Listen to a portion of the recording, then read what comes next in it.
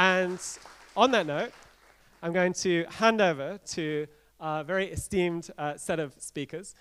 So the Titanic Belfast, I think it needs no introduction or explanation, but Claire is going to take us through how you've been working on the digital visitor experience there. So please welcome Claire to the stage. And Claire, the floor is yours.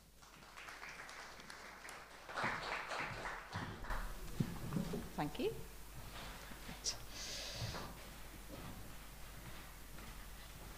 Okay, so I am Claire, and I'm the Marketing and Communications Manager at Titanic Belfast. So I'm going to talk to you a little bit today about our digital innovation and transformation journey.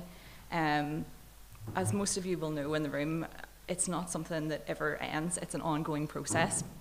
So we're really sort of at the start of our journey still. It's something that we have been working on over a number of years, and we've still lots of projects to continue with. So first of all, I'm going to tell you a little bit about some of the projects that we have worked on and some of the upcoming projects.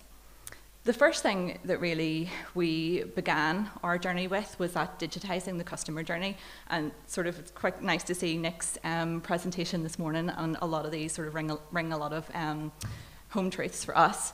We were already quite a digital business. We had established websites, booking sort of online, all of those kind of things, online ticketing.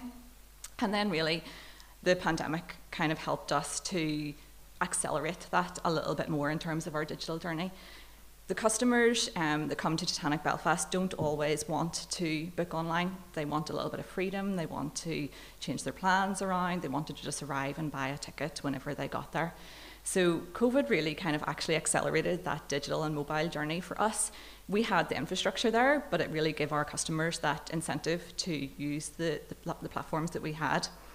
That was from our mobile ticketing, which people used to come and queue at our ticketing desks and stand and buy a ticket, and they liked a physical ticket in their hand. We had online booking and a mobile ticket delivered to their email, and that really, after the pandemic, encouraged people to use that. So now that's a sort of very seamless journey for people. They can come in, show their ticket on their mobile, and never have to sort of engage with our staff at the attraction unless they want to.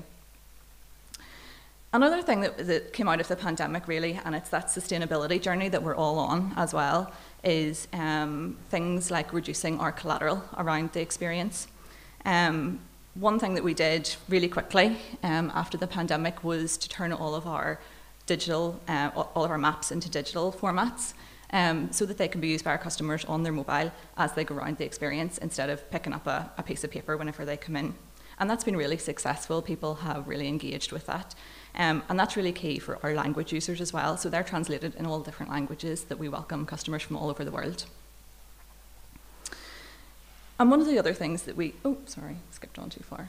One of the other things that we really took time over the pandemic to do was look at our customer engagement and our feedback. This was something that we needed to streamline. We knew we needed to streamline it. We looked at new systems to help us do that. We now use a system called Zendesk, which I'm sure many people will be familiar with. But that helps us to really streamline all of those customer contacts that come in. And that's from pre-visit, during their visit, and post-visit. And that's something that we felt really strongly we could do more with. We needed to use the information that we were getting from our customers in a more meaningful way. And the new system really let us do that. We can set up reports. We can look at who's contacting us, what platforms they're using to contact us, whether they're phoning, whether they're contacting us through our live chat on our website, through a web form, and we can see where they're coming from. We can see what their inquiries about. We can run reports on that and really use that to inform the operational side of our business. So that's been really, really successful for us. And part of that then, we have tied in our customer satisfaction surveys that we do around the building. And that just gives us a really good data picture of our customer whenever they visit us, engaging all of those touch points into one system and being able to use that to look at trends, for example, see if there's a certain number of complaints about something occurring, and then we can really quickly be reactive and remedy that.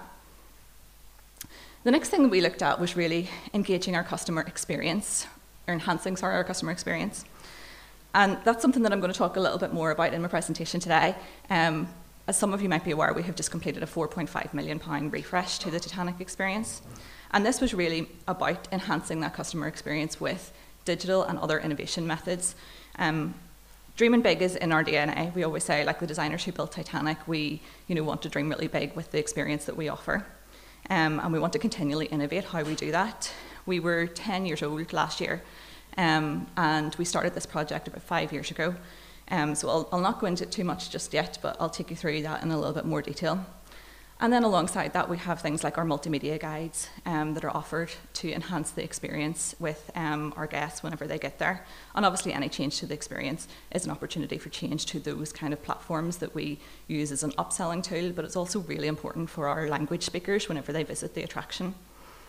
So things that we have at the minute in place are very audio-led. So the new guide that we're continuing to work on at the minute, it's not quite launched yet, is a lot more multimedia. It includes a little bit of gamification, it includes interactives that people can use, and that really kind of brings that to life a little bit more and helps enhance that experience for our guests. Another key project then that we worked on in the last couple of years really, since our building turned 10, as I'm sure you'll know, everything is on a life cycle project. We had to work on a few things like our Wi-Fi, upgrading those, the systems that enable us to really use the data from that a little bit better, use our Wi-Fi for marketing messages, and collect a little bit more data from our customers. That project is just completed, so there's still a bit of work to be done on that in terms of the marketing benefits of that upgrade. Another thing we've done is change our car park. We have a lot of new digital innovation in our car park systems, our payment methods, the barriers, and just making them a wee bit more technologically advanced so that whenever our customers come, it's not just about the experience that they get in the attraction, it's about the experience they have when they visit us as a whole, from the car park right through to the experience and then after they leave.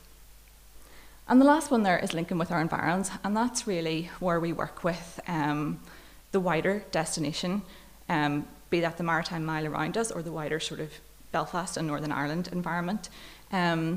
We work with partners, we collaborate an awful lot on this, and again it's about making that journey for our customers really seamless whenever they come to the destination. It's not just that they have a really good experience at Titanic Belfast, it's that the connectivity to get there and to experience around the destination lives up to that same level. So we work really closely with people like Maritime Belfast Trust who promote the Maritime Mile and our partners in industry along the Maritime Mile. They're doing really good things on a connectivity project in the area at the minute. Belfast Harbour are working on a lot of new tech and digital innovation, and there's projects that we can work with them hopefully in the future on developing that. In terms of future projects, this is something that, as I say, always ongoing. We are currently looking at a systems audit at the minute. As a 10-year-old business, we have systems that have been in place since before we opened, and we're just looking at whether or not they are still suitable for what we need, if they talk together to the best of their ability, if we can use them, if our data is shared across them, does that give us a meaningful, holistic picture of our customer across our business? And then there's some sort of other bits and pieces that we still need to do that go hand in hand with that sustainability journey that we're on. As Nick sort of mentioned, digital can be really embedded in that and can really help with how we innovate and become a bit more sustainable as a business, particularly around our building in terms of digital signage and wayfinding and so on. So there's a project in that we're going to have a look at in the next wee while as well. So what I'm going to talk a little bit more about today is that enhancing the customer experience and how we do that with digital innovation. As I mentioned, we have completed probably our most ambitious project to date, which is a £4.5 million refresh of the Titanic experience. It's the largest refresh we've done to the experience since we opened. We always continually sort of do little bits and pieces of changes to it, but this is something that we wanted to do on a bigger scale. We started it in 2018, I believe. It was meant to initially be a 3-year project. COVID sort of postponed that a little bit, turned into a 5-year project. But the aim of this was really to enhance the experience, make it a little bit more innovative, continue to engage our customers, and give them a real wow factor.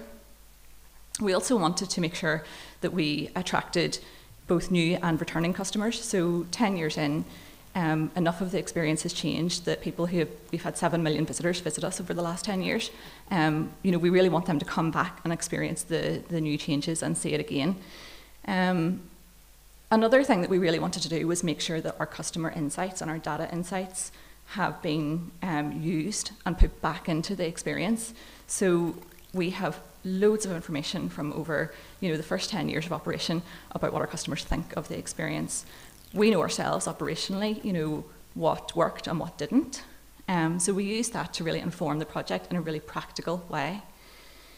An example of that really can be, if anybody has been through the Titanic experience, you'll know in the first part of the experience, it's very detail oriented. There's a lot of information thrown at you. You learn about industrial Belfast, and you learn about the shipbuilding. You learn about the fit out of Titanic and its maiden journey. So there's a lot of reading, and not everybody reads everything, but there is a lot of information and a lot of cognitive load taken as people go through. So we knew that as people reached that sort of 2/3 of the experience mark, they started to fatigue a little bit. They got a little bit tired. They maybe sort of rushed through the end of the experience because they sort of thought, well, that's about enough for me. I've taken all my brain can take. So we really wanted to make sure that latter part of the experience didn't just sort of let people leave with that sort of, I'm tired now, I'm going to go impression. And we really wanted to make that a lot more sensory. And not have the same level of reading and cognitive load required. So this is something that we set out to do as a really collaborative project. We also wanted to bring in aspects of the experience that we hadn't really touched on before. So we have, interactives and different things throughout the experience as it is, a lot of interpretation visually and text-oriented, but we wanted to bring in a lot more animation. We wanted to work with filmmakers. We wanted to work with spatial architects and also some sort of musical element. So this was really important to us to work with all of these people who are really good in their industries to bring a much more rounded experience to the Titanic experience. So for anybody who maybe hasn't seen it yet, what we did was we had 9 galleries before. We took the last 3 galleries, the last sort of third of the experience, and replaced it with 4 new ones. What I'm going to go through now is going to show you a little bit more about what we did in each gallery and how we use sort of elements of innovation to enhance that customer experience and make it a little bit more standout. So to transition between the old and the new, because it is one project, it's one product, it will be one experience for people, we wanted to make sure that we kind of introduced the new areas a little bit more seamlessly. So we enhanced the end of the existing gallery, the sinking gallery. Now this gallery didn't change, bar a few elements. And really the largest introduction was this memorial wall. This is a sort of stretched fabric wall that's backlit. And we used some digital projections on it to really provide a little bit of analysis about those who were on board Titanic at the time of impact. So this is not something that's high-tech, and you'll find this as I go through. Sometimes what we did to innovate is not particularly digital or high-tech. There are elements of that are really impressive, but it's about looking at what the space needed and not trying to just shoehorn something in that didn't fit or didn't be needed in a certain place.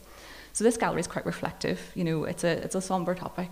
And what we did was also introduce a number of artifacts from the Titanic story. This is what people really connect with. They connect with personal stories and they connect emotionally. And that was a big aim of us for this experience. So we wanted to make sure that the digital innovation and the original maritime heritage collection really went hand in hand and that they complemented each other, that it wasn't you were looking at one or the other. And this is a really nice example of that, where we have the life jacket against the wall of names, and it creates a really poignant moment of reflection for our guests. The next new space is called Never Again, and this really details the chain reaction of events that caused Titanic to sink, and then the measures that were put in place to prevent that from happening again. So again, not particularly high-tech, but the dominoes are a bit of a metaphor. We use these tumbling dominoes to represent that chain reaction of events. But we do that through animation. So the digital screens within the dominoes have really lovely animation that help our guests understand the reasons for Titanic sinking and how that completely changed the maritime industry and how it made it much safer for people. We also have interactives that people can use to delve a little bit more into the sort of inquiries that took place after Titanic sinking.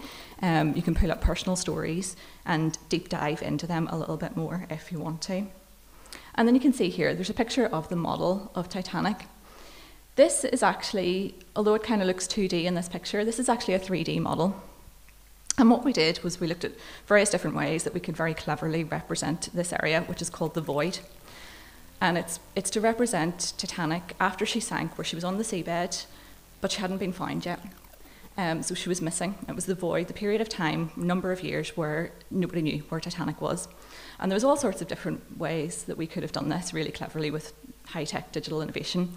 But actually what we came back to and settled on was a 3D model of the ship that's painted in a paint called Vanta Black. It's the darkest paint known to exist, and it actually makes 3D objects appear as if they're 2D. So it's a bit of an optical illusion when you're standing looking at it. When you take a photo of it, it's quite hard to kind of get across unless you're there. But it sort of just represents that, you know, that the ship was there, but it was missing, and it's sort of the 3D-ness, but the 2D-ness of it. So sometimes it can be, it doesn't have to be really techy, it can just be paint. It can just be, you know, something that's innovative in a different way. Ballard's Quest is the next space, and this is really, again, where we kind of kept the technology quite low-key. A lot of the content within this details Dr. Ballard's technology that he used to find Titanic. It's about his pursuit of dreams, his childhood dream to find the ship. What we wanted to do was really not overshadow that discovery by making it about fancy things that we did within the space. So we have some nice sort of animations, we have some digital projections, and we have some kind of good old classic infinity mirrors and different things like that, and little interactives within the space. But what we really focus on here is the really rare footage of the discovery that we were able to get by partnering with Dr. Ballard and having footage from his ship that can be seen, you know, on these really old, and we purposely make things look old in this because it's to represent the era that Titanic was sort of discovered. So we have the top secret story on the laptop that is very old-fashioned, sort of top secret mission type interactive, and then we have these really old computer screen TV screens that sit out, you know, the big ones that you used to have in your house whenever you were a kid. And it just shows the race against time and the footage on it of them sitting looking at these big old-fashioned TV screens every day, looking for Titanic on the bottom of the ocean. So as this sort of draws to the end, the linear story of Titanic, the next gallery is where we put a lot of our digital innovation. And it's probably the one that if anybody has been through the experience so far, it's that wow moment. It is that sort of spectacular piece that kind of catches you. As you go around the corner, we really enter a dreamscape. And this is the Ship of Dreams. It's a massive space, if anybody's familiar with the room. You know, it's a really huge room, and it has floor to ceiling projections. So as you walk around this circular staircase, you are walking around completely immersed in this experience. You do really immerse yourself in this dreamscape. You put yourself in the position of the people that you're seeing. You might be standing as you go around the stairs and a boiler swings past your head in the projections. You might be standing beside a shipyard worker and it's life-size. You know, you really are in that position with them. You walk through the story with them. And it recaps the experience from building Titanic right through her journey and her sinking, but in a really, really emotive way. As you walk around the staircase, you're walking around the centrepiece of this gallery, which is a £7.6 million or 7.6 metre long scale model of the ship. It has over 300 LED lights that are all programmed individually.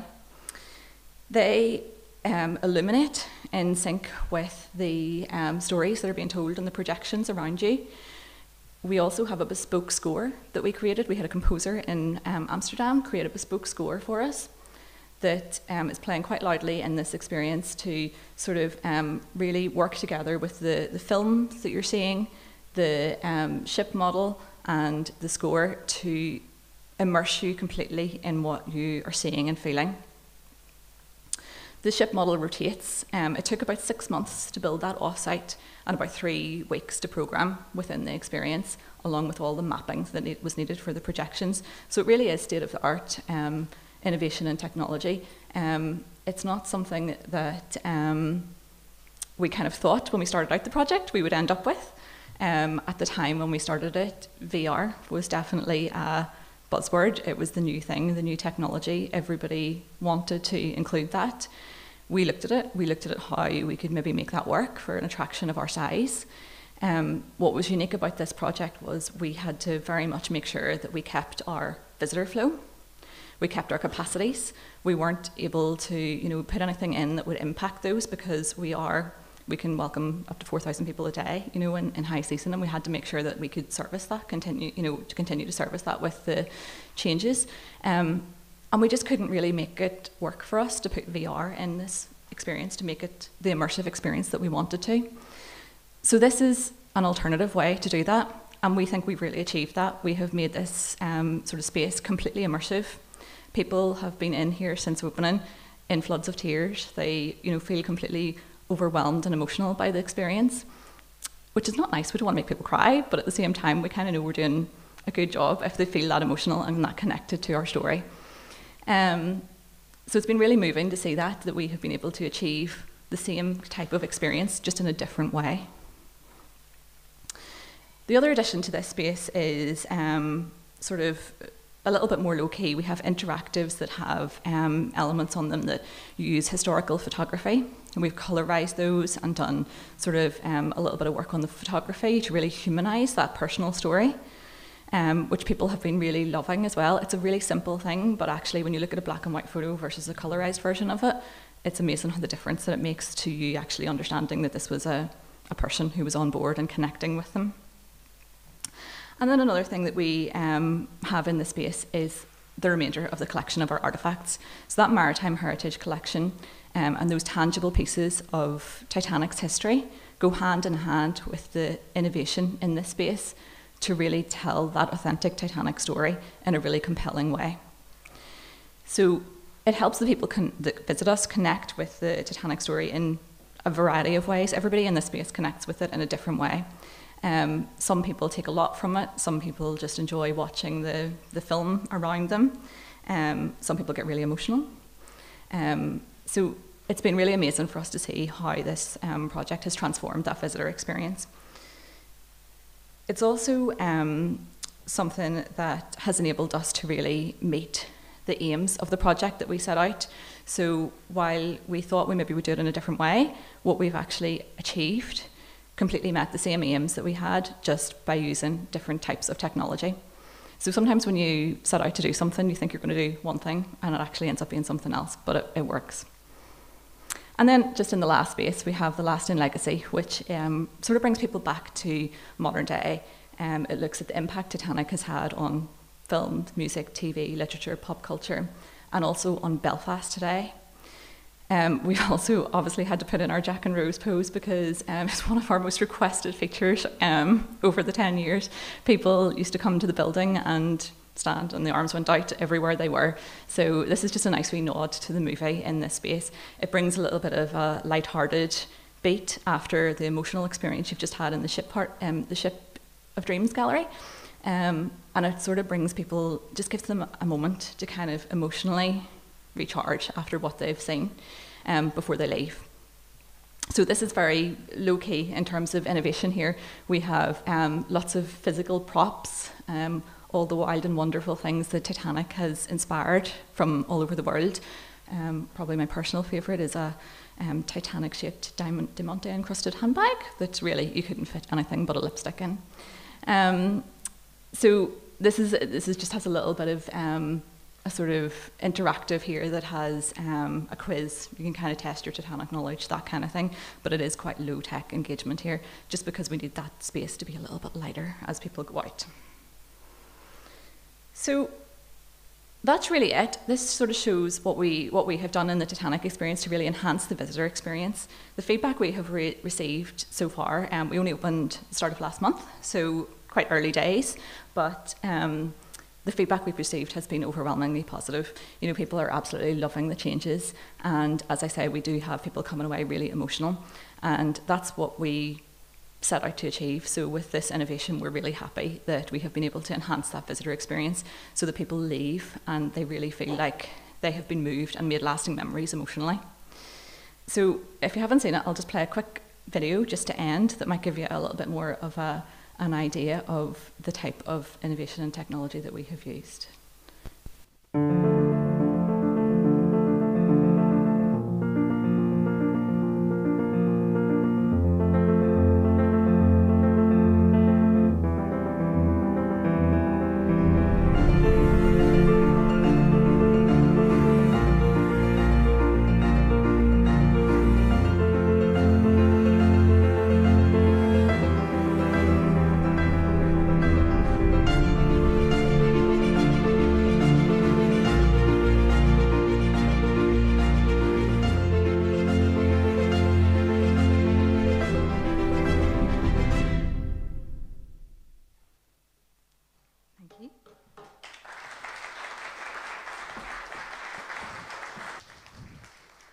Thank you very much. That was really fascinating to see all the behind-the-scenes work, and I think also to see how we love talking about technology and innovation, but it's not always about just doing it for the sake of it. So sometimes it's about those human interactions and those emotive experiences. So great to see this continued investment after 10 years. This is also really important to make sure that we update and maintain that relevance. So next, I'd like to invite Niall Kerr, who's from the Nerve Centre, Head of Heritage and Community, and will be taking us from, I guess, the ocean into outer space. So I'll let Niall tell you more about that and how you can experience that in the city of Derry. Over to you. Thank you. Good morning, everyone. Thank you, Nick. No small feat. So yes, my name is Niall Kerr. I'm the Head of Heritage with the Nerve Centre, but also was the Head of Communications for Our Place in Space. And for those who don't know what the Nerve Centre is, we are a creative media arts organisation based in the city here, deliver lots of artistic projects, community projects, outreach projects, and digital innovation projects. And I'm going to talk to you a little bit about this project, so Our Place in Space, which was the Northern Ireland Commission as part of Unboxed. And Unboxed was a project established by the UK government a few years ago to celebrate creativity across the UK. We applied and got some money through that fund for Our Place in Space, and it was the only project, or the lead project from Northern Ireland at that time. And what Our Place in Space was, as a concept, was using the solar system as a mechanism to have conversations about everything from identity to climate change, shared future, culture. And I should say all the content I'm showing through this presentation today is all content that we've used through the last year this project's been live, just as give a sense of the kind of digital strategy that we've had. But first of all, I'm going to pass over to the kind of brains behind the project, who can explain it a little bit better and a bit of short-term context. Hello, I'm Oliver Jeffers, and I'm an artist. And I'm Professor Stephen Smart, and I'm an astrophysicist. For centuries, we humans have defined ourselves by who we are and who we're not, by which side we support, by where we stand, by who and what we fight for, by what we believe. Quite simply, we divide ourselves into us and them. And all too often we get entirely hung up on these labels. Coming from Northern Ireland, we know all about this. I lived in New York City now for the last 15 years, and with distance comes perspective. But how much distance? Well, about 3,000 miles. But that's to New York. If you go straight up, the International Space Station is 240 miles away. And from there, astronauts begin to experience the overview effect, where it's just obvious that our planet is one giant single system. To the moon, it's nearly 250,000 miles. And only 12 people have ever made it that far and stood on the moon. From there, you can't actually see anything man-made at all. If we go even further, our nearest planet, Venus, it's 26 million miles, and Venus is about the size of the Earth. Hold on, our nearest planet is 26 million miles away? Yeah, that's right. What about the furthest planet? Well, that's Neptune. That's about 2.6 billion miles. I thought Pluto was the furthest planet. Well, it's a dwarf planet. You sort of don't count it anymore. But to get to the edge of the solar system, you need to travel 9 billion miles. kind of hard to comprehend just how much space there is in space. It's almost impossible to have a scale model of our solar system. If Earth were the size of a ping pong ball, The moon would be the size of a pea, about a metre distance. is that a meter? Here we are. Perfect. Yeah, okay. And on this scale, the furthest planet, Neptune, would be about the size of a small melon, I happen to have one right here. And how far away would this be? about 8 miles. 8 miles, right, okay. So what would happen if we could view ourselves alone on a tiny planet, the only one that can harbour life, from the far reaches of our solar system? Well, we intend to find out. And our prediction is, with enough distance, us and them simply become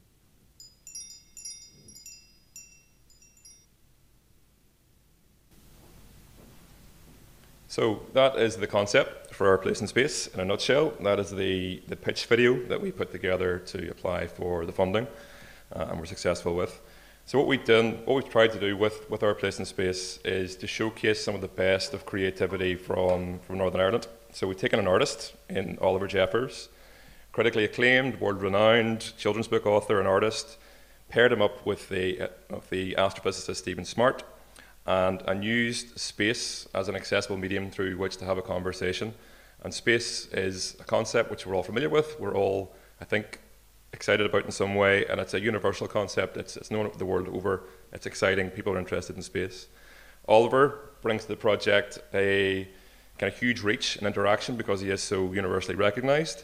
And then it's always underpinned by science know-how. So it's taking the best that we have from here and putting that on a global scale.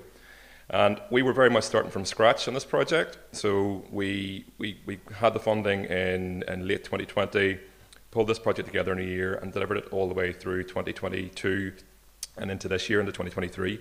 So we really had to kind of work hard to showcase the project, to build our audiences, and to showcase what we were trying to do through all of the various mediums. And as I said, it was about a kicking off point of conversations about everything from identity to climate to our future, and they've talked very much about us and them. That concept of us and them flows through Oliver's work quite a lot as well. So what we've done is take that idea and applied it into the real world. So we came up with the concept, or Oliver developed the concept, to have a solar system trail, sculpture trail, and at a scale of 591 million to 1. And for those who are good at their maths, that means that the sun is about 2.5 meters across, and at that scale, the Earth is about the size of a table tennis ball, and then all the planets are to scale along that. So we developed this as a sculpture trail that would tour to different locations across Northern Ireland and across the UK. It started off here in the city, in Derry, last year, 1 year and 3 days ago, I think it was at this point, and we kicked it off with a Guinness World Record for anybody who remembers, which I'll touch upon in a second as well.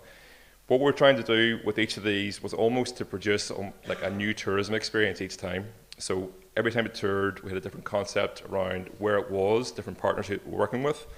So in Derry, it started in Bay Road Park, all the way in through the city and out the Greenway on the other side.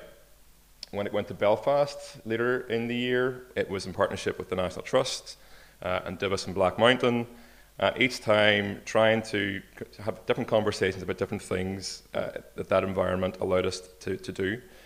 We then took it to Cambridge in the summertime, which started in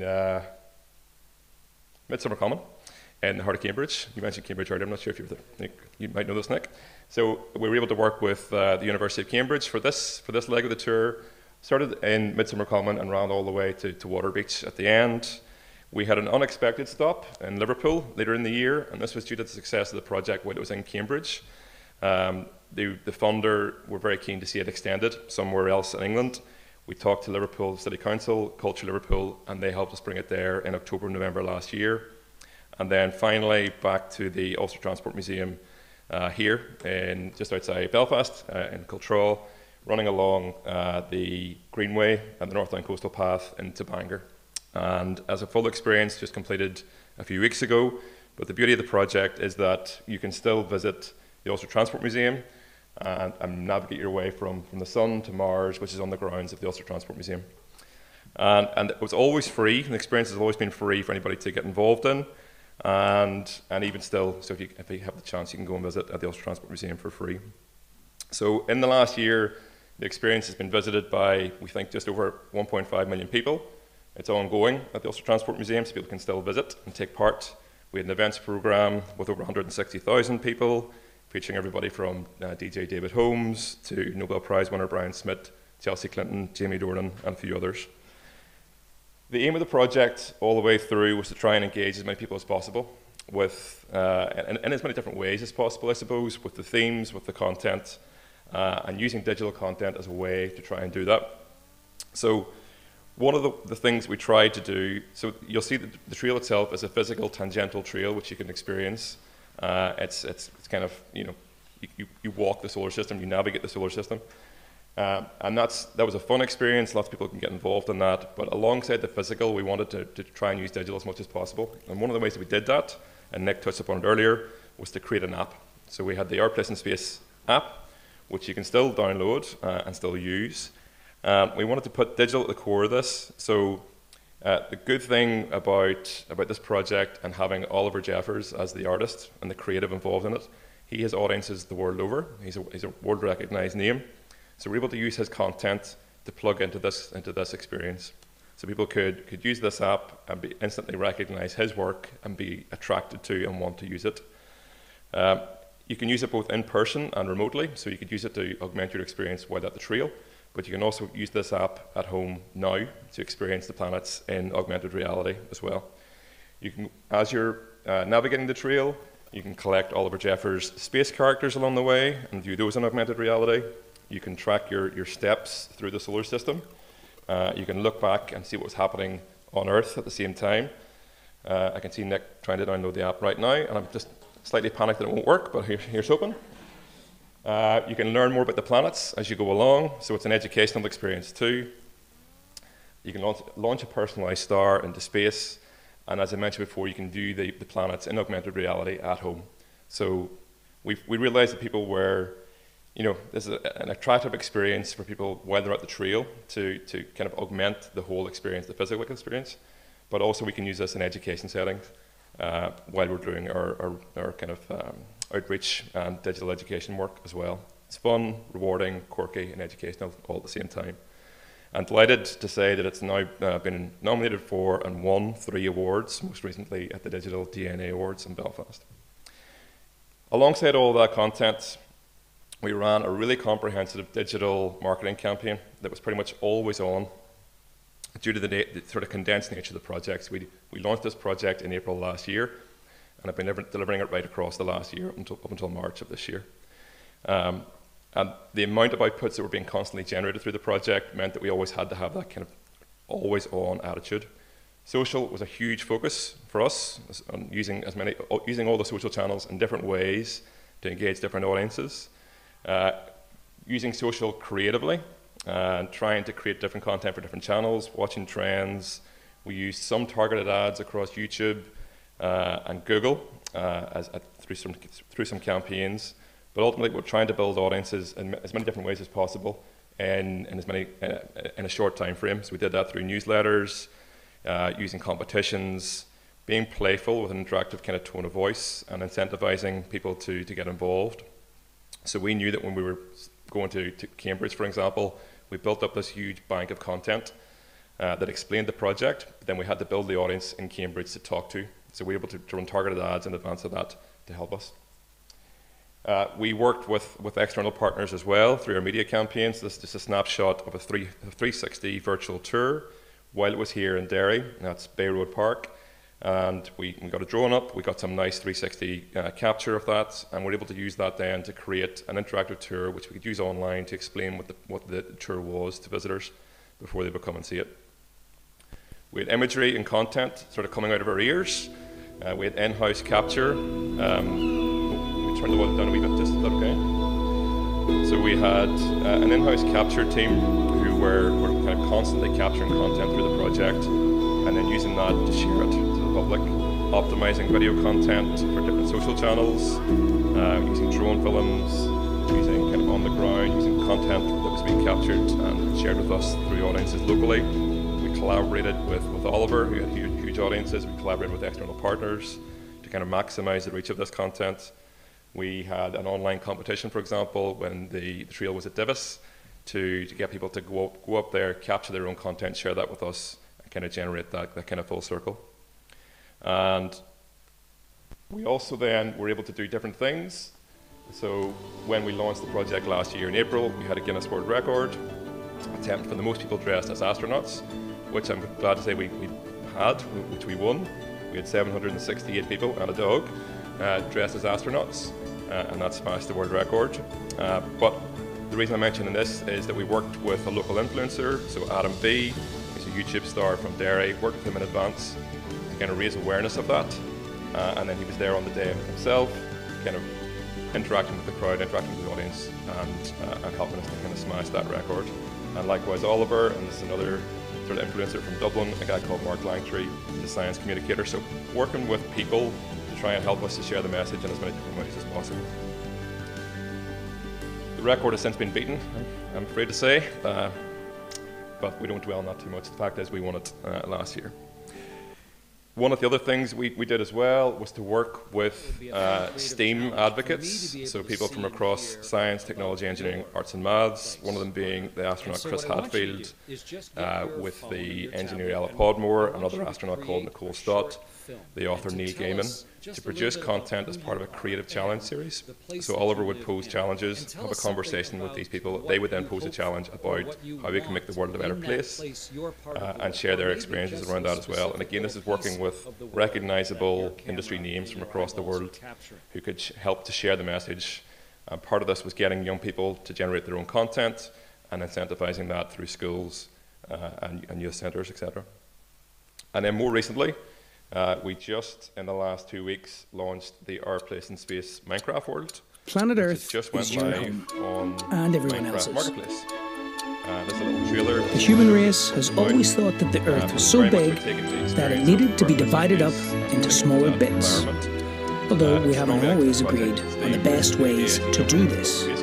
Explore our place in space in this unique Minecraft educational adventure and travel through the solar system and Earth's history. Space is big, really, really big. To demonstrate this, as you drive in your little car to, let's say, Mars, that would take about 148 years. As I said, space is big. Once you reach Mars, you can travel back in time on Earth and witness some of the issues we faced in our collective past. War, famine, slavery, even fake news. Learn about us and them and why, really, we are all us on our little blue planet. That's a very quick whistle-stop tour of some of the things that Our Place in Space has done in the last year. Happy to have a conversation in more detail afterwards if anybody would like. Just to end by saying that the project continues to have its own legacy. We've applied for and been successful with some funding through the British Council to take a version of the project to Vietnam later this year. So the Our Place in Space Trail will pop up in Hanoi in October, we think, in some capacity. And a few weeks ago I had a conversation with New York about having it in Times Square and ending in Governor's Island. So it continues to have a really strong legacy, and yeah, we'll continue to see where we can take it. So, thank you. Well, I think just a huge congratulations to that. That is a massive achievement, both in numbers but also in everything you pulled off and how you've used AR to create such an educational and immersive discovery which gets people far, far beyond all the fringes of the cities that you've been in. So congratulations. So moving on, I'm very pleased to invite Ronan to come to the stage. Ronan is going to be talking about the Tower Museum and staying with the same theme, talking about how you've incorporated VR to also create interesting, immersive educational experiences. So over to you. Thanks, Nick, and thanks, everyone. I'm very grateful to be here today. I'm sure you're all gasping for a cuppa, so already we have something in common.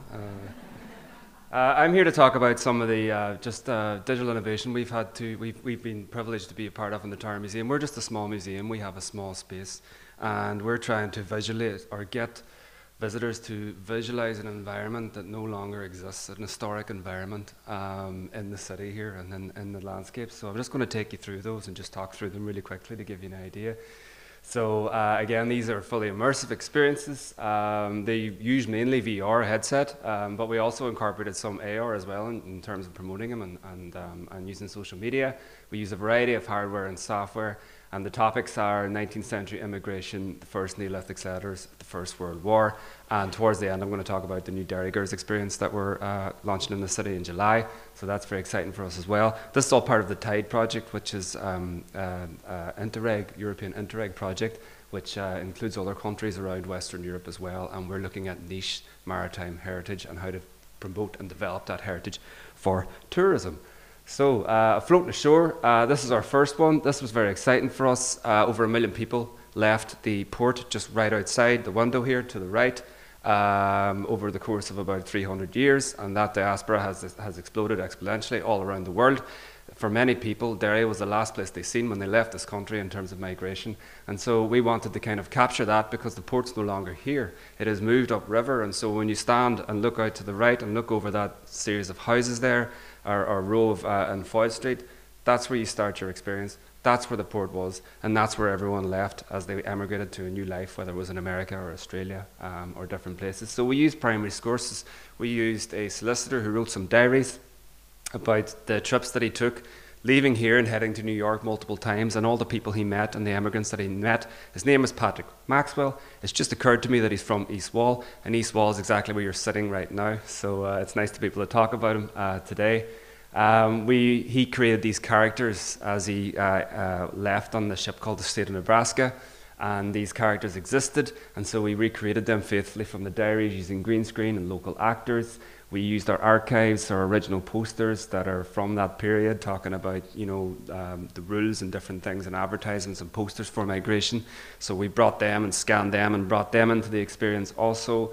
We used hotels and buildings from drawings that no longer exist, that have since either been razed or collapsed, and we recreated them. The Guildhall had just been built, so we did a lot of work to try and accurately recapture what the port looked like. And for many, and it's been very popular, combining these digital experiences. 95% of it is based on primary sources, based on things that have been written about or that actually happened, and then the rest of the dialogue we just kind of made up to kind of move the story along. But it lasts about 8 minutes, and I have a little kind of ad here just to show you what it's kind of about, so I'm going to play that now.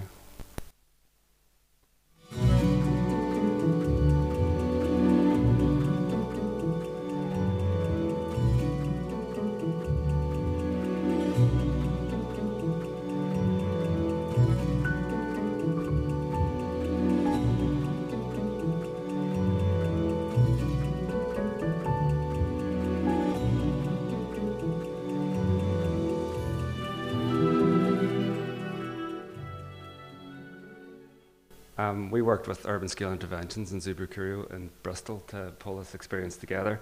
But for many people, it was a hugely emotional experience for them, especially when they come down and imagine what their ancestors would have experienced when they left these shores. Leaving here, a kind of a city lit by gas and gas lamps, sailing across the Atlantic and reaching a landscape that's entirely lit by electric power, and sailing past the newly created Statue of Liberty. I mean, it's really emotional for people, and we've had brilliant feedback from that, and that's very popular and is free and freely accessible in the Tower Museum at the moment. So our next experience was called Beware Enemy Below, and this was more exciting, more for kind of families, younger audiences, and a little bit more about that towards the end. But this was a joint partnership between Donegal County Councils, Derry City and Strabane District Council, and also Devon County Council. We all have one thing in common. We were all experienced Allied convoys in the First and Second World War, and so we wanted to recreate that. And again, we got fully realised landscape, which is about the kite balloons which protected convoys in the First World War, and they basically went way up into the sky and they looked out for U-boats as you sailed around the north coast of Ireland. So we thought, oh, this will be fun. We'll go up in a balloon and we'll look around and it'll be great. We didn't realise that some people, you know, they're afraid of heights, and this is genuinely terrifying if you're afraid of heights. It really is. Highly recommended. It's a great thrill. And so we scripted with historic consultants, and it's very dangerous, you know, feels dangerous and feels exciting. It's completely different to Floating Ashore, but again, completely immersive. You're in there, you feel like you're going up in the air, so I'm just going to play a little bit from that too. Welcome on board the HMS Margaret, the flower of the Royal Navy's destroyers.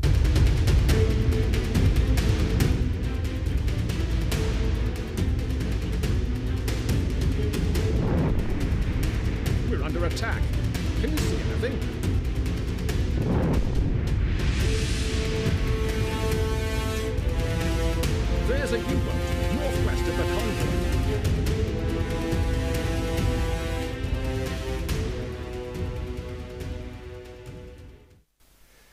Again, we used photogrammetry and used actual objects from our museum collections from the First World War and recreated them in 3D, and they're in the little basket, the radio, the headset, the phones. Everything has a link to our collections and our museum collections that we've tried to digitize to recreate these experiences. We promoted them through social media. We used Instagram camera to, if you couldn't be there and use the VR headset, then you could use AR and transport yourself to that landscape using Instagram and go straight into it. And different ways like that to kind of connect with audiences. But when I talked about aiming it at younger audiences and families, I mean, everybody kind of found excitement through it, because in many ways the digital experience is it's not about the content, it's about the experience, you know. So for kids running around on deck, you know, 4 or 6 years of age, they didn't know what it was about, but they loved running around deck and trying to jump into the water and floating ashore. And similarly on the kite balloon as well, and that's something memorable for them. So that was a big learning for us, and was also very exciting. And these are just, we created a booth just to visualize what it looked like. It was a booth and a space, and you put on your headset and you into it, and you could walk around and move around within that space. And if you feel like you're going to walk into a wall, a barrier would appear visually in front of you, so that wouldn't happen. And if you did walk or run into a wall, which people love doing for some reason, I don't know why, the wall is nice and soft and cushioned, so no harm will come to you. So I mean, we just this launched at the Maritime Festival. We have a brilliant Maritime Festival that happens every second year here in the city, and it's just fantastic. And we had the opportunity to launch that last July, and it's been flying ever since. On the back of the success of these, we got funded to do one more using the same equipment, and this is called Island City, and this is just the concept at the moment, but basically where you're standing used to be an island completely surrounded by water from 9,000 years ago. The first settlers that came up here and they settled in that island, and from that point on, this city has seen some of the most major historical events that completely changed the course of human history, particularly in Europe. And in many ways, when you step back and look at that, over the course of 9,000 years, instead of just kind of looking at particular events, you can see it take place on a map. And that map, that interactive map, if you think of like the intro to Game of Thrones, that's exactly what this experience is going to be when you look at it. And the common theme throughout these 3 experiences is migration and the movement of people. So whether you were the first settler coming up the river 9,000 years ago in one of the earliest settled parts of northwestern Europe, or whether you were part of the ecclesiastical kind of powerhouse and kind of beacon of Christianity during the Dark Ages, or whether you were here as part of the plantation, which formed the blueprint for the colonization of America, or whether you were here for the siege of Derry, which changed the course of history because it solidified the Protestant ascendancy, or whether you were here to migrate and depart for a new world and become part of that diaspora, or you were part of the key to victory in the Second World War and the Battle of the Atlantic. Everything happened here in this city, but it's never been contextualized in one 6-minute experience. So that's a big challenge for us that we're really excited about doing, because our landscape is defined increasingly by the movement of people. So whether you're here for a weekend as tourists or visitors, or whether you're here for a few months to lob cannonballs at the walls, or whether you're here to actually settle, it's been completely defined by movement of people, and tourism is a huge part of that. And so when people come here and immerse themselves completely in that experience, all they're really doing is adding to the story that's been here for thousands of years. So it's great to be a part of that, and great to have that as part of the tourism offer in the city. And thank you all very much.